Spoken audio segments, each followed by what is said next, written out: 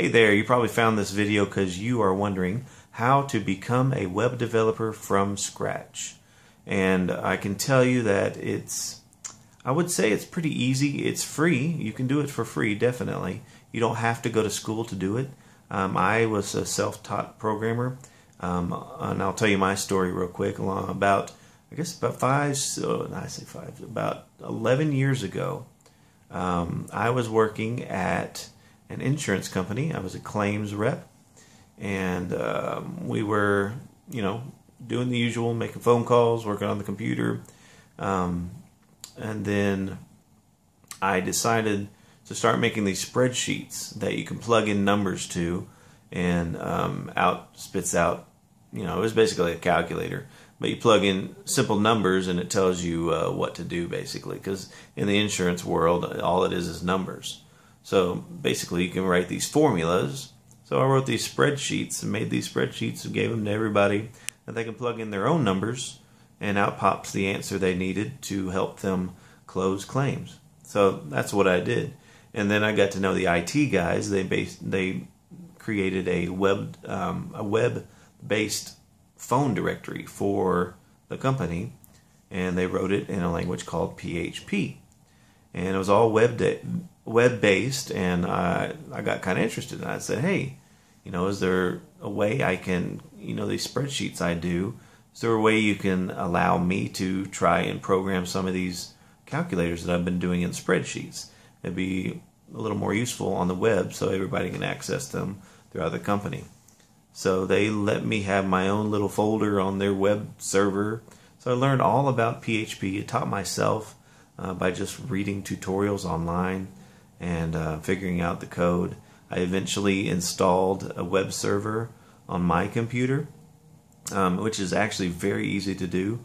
You'll have to go look for the Apache web server, and there are a lot of packages that will install Apache and PHP and MySQL, all of that, all on your machine.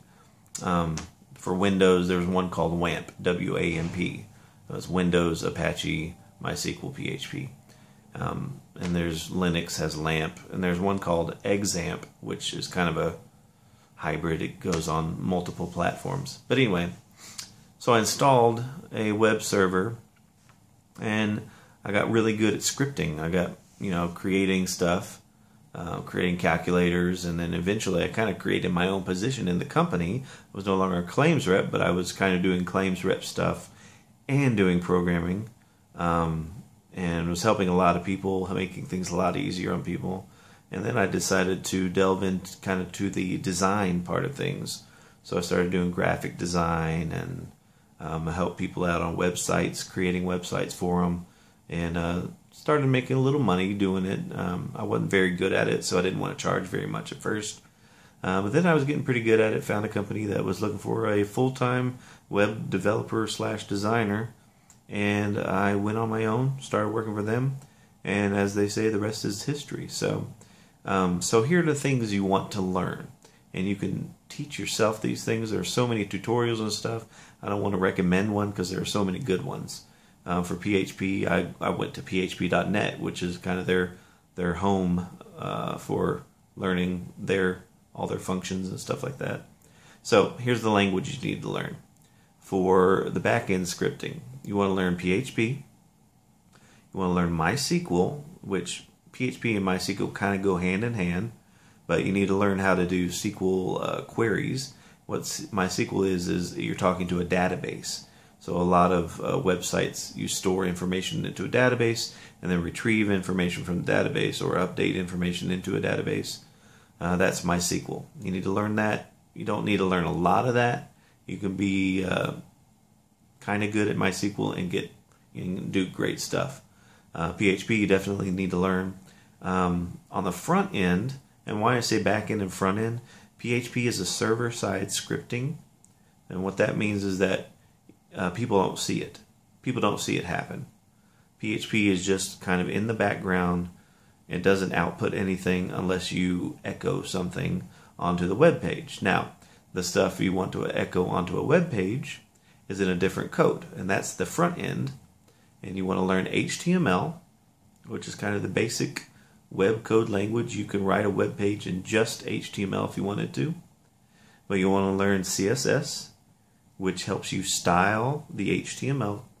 Okay, so CSS is like coloring and font and stuff like that, and make it look pretty. Basically, make your HTML look pretty. And then JavaScript is also a language you might want to learn. It's not necessary, but I taught myself JavaScript, and you could do so much with it. You combine the power of JavaScript and PHP, and there are just unlimited amounts of web applications that you can create. Almost anything is possible when you learn those two scripts. So, those are the languages you want to do. Set up a web server. Eventually, you might want to get a web host, so you can host your stuff online and share your projects with other people. So, and web hosts are very easy to find. Again, I'm not going to recommend one. There's so many good ones. So that's basically it. I've been programming now for over 11 years, and I now am the head developer, head front end developer for a marketing agency, basically a company that helps internet marketers grow their business. So that's what I'm doing now, and I'm also starting my own business through them.